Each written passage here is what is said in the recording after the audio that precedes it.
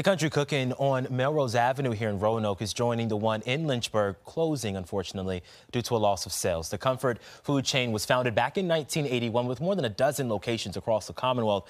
When the pandemic hit, they were forced to close for 2 months and lay off the majority of their 400-plus member staff.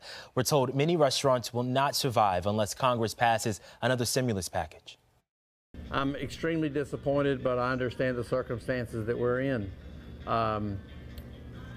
We did everything that we should do to run our company properly, have no debt, so that we could survive things. But this is something out of the ordinary that you would never expect. Here in our area, you'll still be able to visit the restaurants in Christiansburg, Lexington, and Troutville.